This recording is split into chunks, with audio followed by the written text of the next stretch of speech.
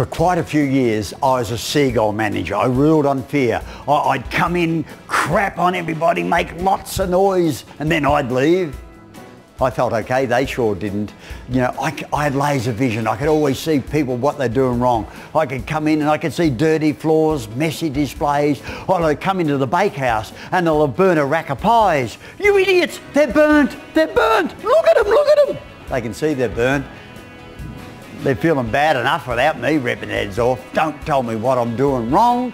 Tell me what I'm doing right. Well, I'm paying the buggers to do it right. I tell you what, does me no good telling them what they did wrong. They did 99 things right, one thing wrong, and I want to rip their heads off. I know my staff don't get out of bed in the morning and say, let's see what we can stuff up on him today. Doesn't me no good whatsoever. You know, catch them doing something right. They love it.